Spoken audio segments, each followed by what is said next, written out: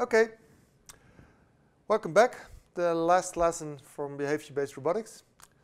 In chapter 2, we looked to the history of robotics. Now we're starting to look into the future. And as you can imagine, looking into the future is quite difficult. For sure, with it in the middle term, on the short term, or the really, really long term, it's quite easy. So we will look at it. What the other title could be of this chapter is Fringe robotics, is all the strange sort of things the roboticists have tried to recreate robots with bio-inspired examples. So we'll first head into those examples. Each of them is accompanied by a video, but you can find each of those videos below. One of the nice things that are done in Japan, by Savida, is that they try to recreate the human voice by making a human mouth. And you can see that you can really make sounds and emotions by having a real mouse with soft components, etc. So that's something really nicely bio-inspired and also very freaky if you look at the video. One of the companies that is really very bio-inspired is Festo. Every year they ask some of their engineers to build a robot based on nature. So they built elephants, they built kangaroos, they built birds, and it's great to see how good they could replicate nature. The nice thing, and we see it also later on by the elephant robot, is that by using nature, you could also apply that to the shop floor automation, as Festo does, with the ideas that you get from this sort of bio-inspired robots. Because the snout of an elephant can pick very different shaped objects, and you can reuse that again at the factory shop floor. One of the most, say, bio-inspired, impressive robots of the last time is from Boston Dynamics. Boston Dynamics is anyway great in creating robots. They made a robot that replicates a human. They made robots that look like a mule, but they call it a dog. But one of the most impressive one is the cheetah. That is the robot that really actually could run with 60 miles an hour, and that's really, really freaky fast. And one nice example of one of the Fringe robots, what's already made. Another example of a nicely Fringe robot is the companion robot made by Manuel Veloso.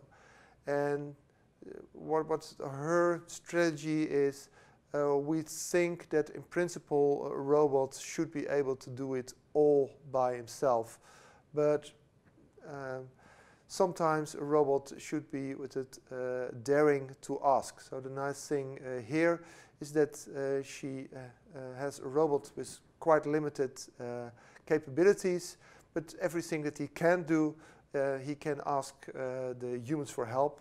And in that sense, we're really social beings, and we're glad to help this robot find his way, get into elevator, etc., etc.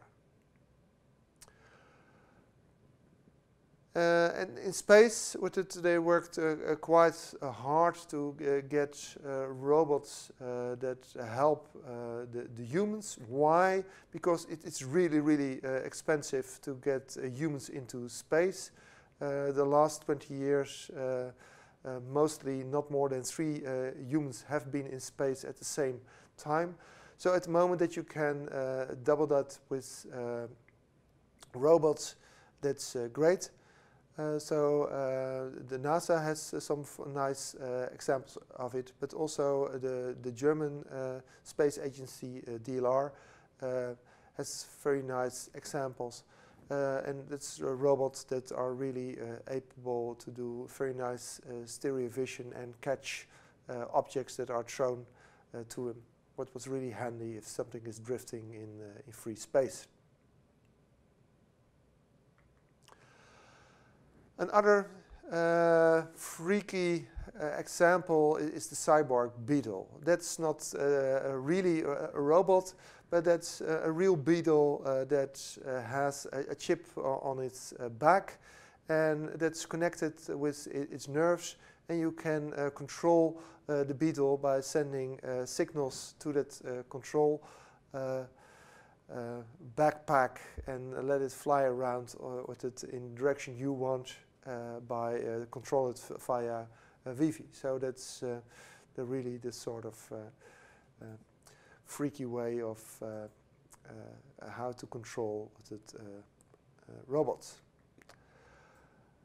Another thing what is great from Boston Dynamics is the sand flea. That's a quite small robot, but it has a tail where it can wrap it up as a crossbow, and with all that force that it can build up, it can jump 25 its size, and it's quite normal for small animals as the sand flea, but for robots it is really great to see it jump. You don't have to be big to be have a good locomotion. Another example is we're nearly the only animal without a tail, and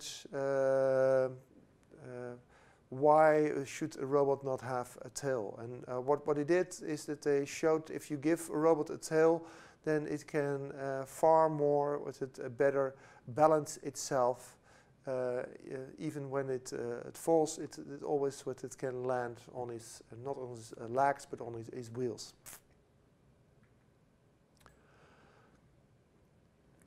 Most of the robots we make are from metal, but at the moment that you can make them from soft materials, they are much safer to work in the factory as co-robots, but also are able to squeeze to small holes and have a different shape again on the other side of that hole. And for sure, if you live with it in the sea, that softness really is a great opportunity. So there's a lot of research going on in making such soft robots. It's a field on its own. Another nice example of a bio-inspired robot is a robot that's inspired by the water strider. So that's a robot that can walk over water. It's by having enough such large feet that they can drift over water. You can actually walk over water.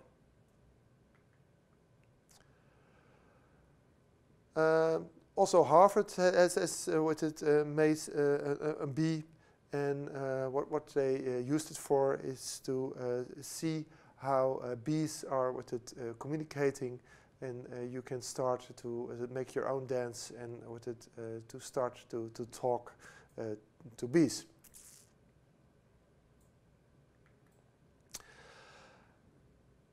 So a lot of robots with medical applications are the ones, say, the pills that you just swallow, and they make your odyssey through your bowels, through your body, but that's not controlled. it's nicer with it if you could put it in one of your blood vessels and with it find its way through it. But to do that, that means really it has to find its way, and it's often quite hard to find your way through the human body, even if you stay in the major aortas. But this snake robot makes a complete localization and mapping at the same time while traversing with it through the human body. Another nice example of a bio-inspired robot is the one with it that is inspired by the emo, that are, let's say, the fastest walking birds. And you have a lot of those two-legged robots with a small body above it, and they can really with it walk quite fast. So other examples of social with it, robots is in Netherlands we have the intelligent pillow developed. In MIT you have the huggable robot. It's a teddy bear, but when you start hugging it, it responds, and that's great because for sure with children with severe autism, they don't dare to speak to other humans, but to a teddy bear they can tell all their secrets. Another example of nature is the robot jellyfish. That's one example of such a soft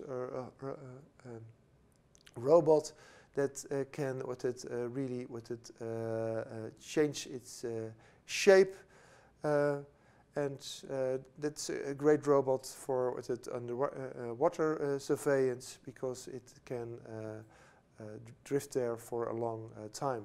Actually, the water robots are the robots that really have the longest time span. We also have torpedoes that can drift in the different water streams, and they can stay on the water for more than a year, and then surface and bring up their values to the base station. Another thing that is working on quite hard is to make nanorobots. One of the great building material is DNA, and they use that to make a sort of origami and build small robots that can move over surfaces.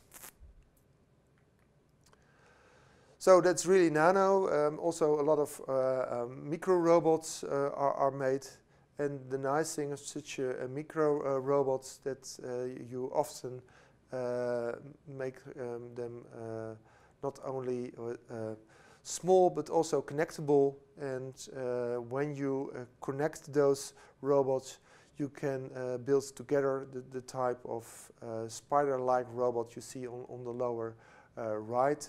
Because if you combine all those micro robots to one larger body, you can have far more advanced robots. For sure, if not every module has the same capacities. And last but not least, there are a lot of robots that are built to a human shape. We've seen the now robots. But there is also the RoboKind robots, and the freaky thing of that is that they have a metal robot, but you can give them different heads, so from Einstein or a small child, and that makes them a bit approachable, but at the same time a bit freaky.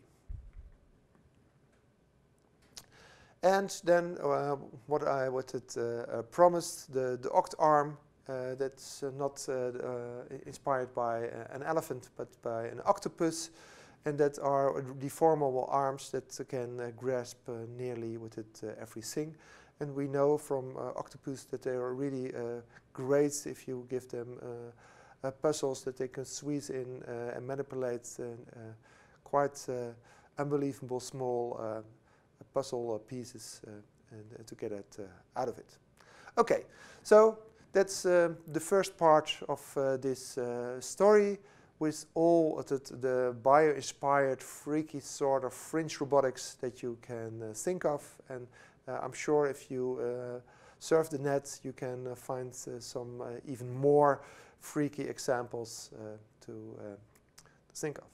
But let's now continue in other directions and think about what sort of robots we not see now, but in the future.